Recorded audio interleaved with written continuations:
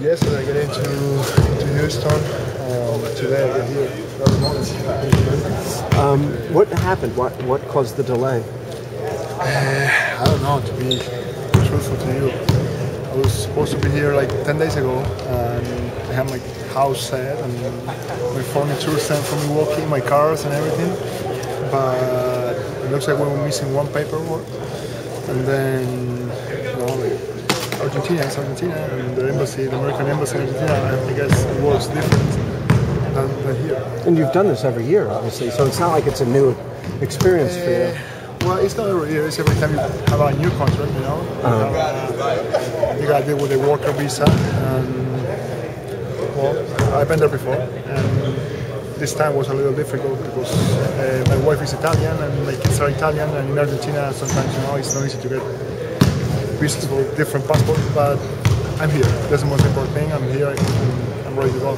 What do you feel like you bring to this team, especially such a young team? Well, I always try to be a good guy.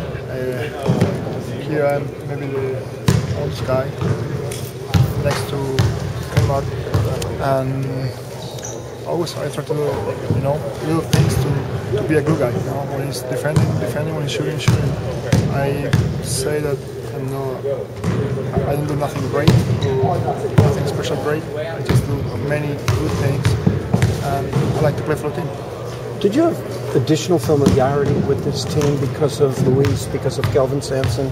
Did it give you you were traded here, you didn't choose, but did it give you a greater understanding of what you were getting into? Yeah, I was talking to Kelvin about it. Before I signed here, I talked to Kelvin when I was in the Olympics, and we were talking about getting a contract here. I was asking Luis about it, and then his trade happens. But yeah, I can say I know almost everything. Even like that, I like to make my own experience. I don't like to be living on other people's experience. I like to create my own.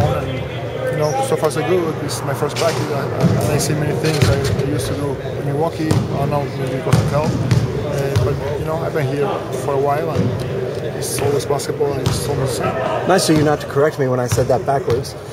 I tried to be sneaky and correct you. Well, as soon as I said it, I thought maybe he didn't notice. Nah, he noticed. What were your first impressions of some of your teammates today, your first practice here with the Rockets? I think it's a great group of guys, a young team. The guys we didn't lead much today, but I've been asking about it, and they said they were working really good, really tough. And I like corporations, but I've been in a team like this in Milwaukee. It was a young team 3 years ago. We make the playoff when no one was expecting us to make the playoff. And I don't want to say that it's the same situation, but it's close to. I guess winning expectations from people of the team. They don't have us, too much on the radar, and there's something that can be good for us. We're a young team, and we can do something special, I guess.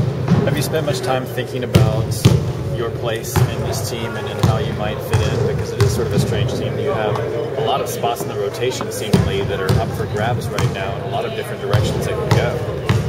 I guess it's a job for a coach. I'm just trying to be as good as I can for the team, try to bring my contribution every time. Like I said before, today is my first practice. I will try to be, a good guy like I always been, and then the coach will decide how and